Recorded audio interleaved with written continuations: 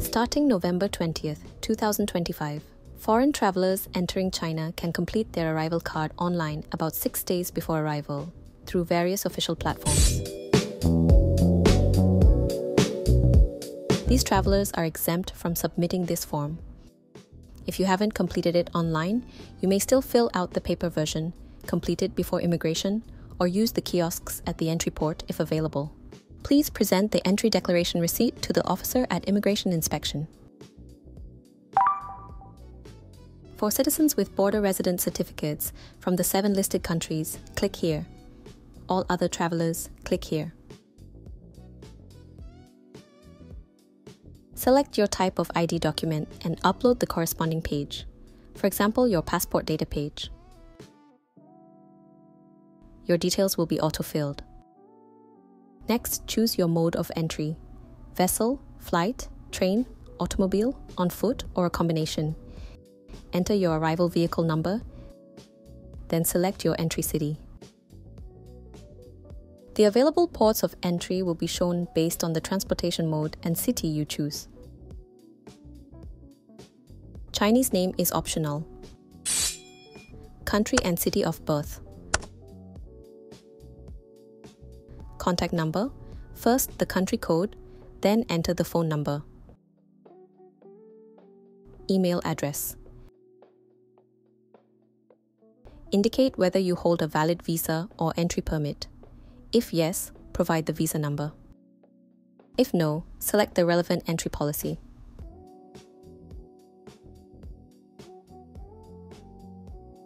Choose your purpose of entry. You can select an entry date within 6 days before arrival. Enter your destination city in China and any transit cities, if applicable. If not listed under popular cities, scroll to the province to select it from there. Select the city where you will spend the most time during your trip to China. For the address in China, first select the district.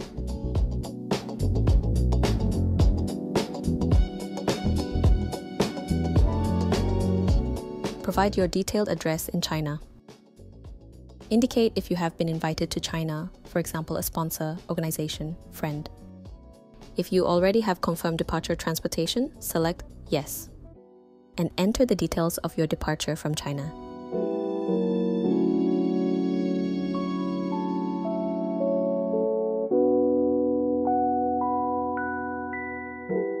If you're traveling with companions, you can submit the arrival cards together. Complete the form.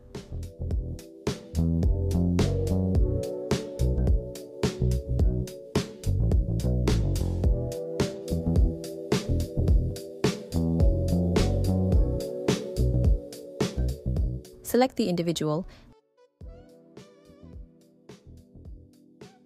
then click to input the declaration statement. Finally, sign and confirm. Each traveler will still receive an individual confirmation with a QR code.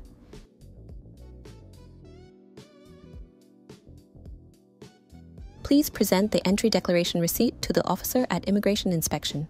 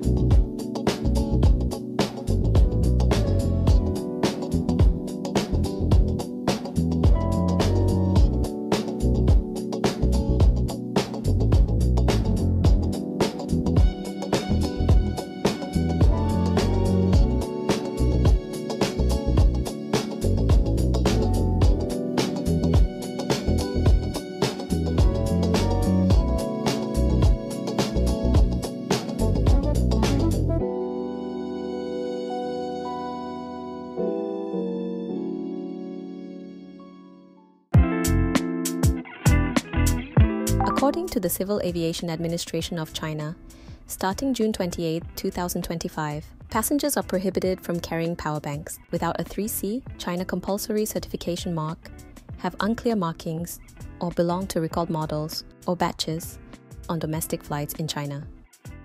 For domestic flights, your power bank must display the CCC logo, usually engraved or printed on it.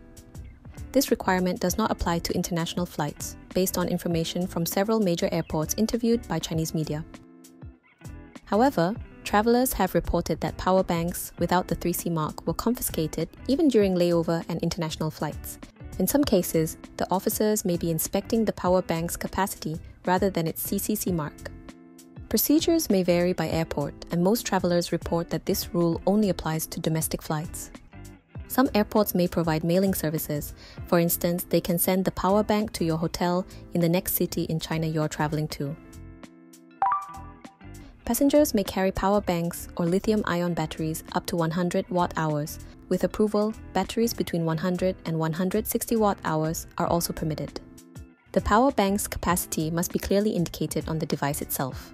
It will be confiscated at security check if its capacity exceeds the permitted limit, or if the capacity is not clearly printed or marked. Airport security in China is very strict when it comes to power banks and lithium-ion batteries based on our experience. They must be in carry-on luggage and are not allowed in checked baggage. For instance, during our departure from Shenzhen Airport, my checked luggage was pulled out because I had accidentally left my DJI battery handle inside. The officer stopped us during the security check, showed us the bag, and asked us to remove the item. On another occasion, while departing from Guangzhou Airport, one of the power banks was confiscated because it exceeded the allowed capacity.